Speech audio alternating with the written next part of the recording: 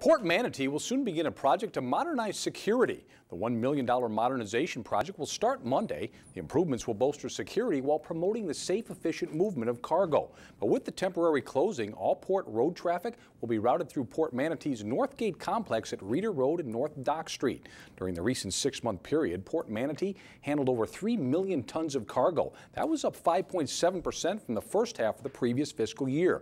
And that number should go up. Port Manatee is the closest U.S. deepwater seaport to the expanding Panama Canal, which is due to begin operations on June 26th.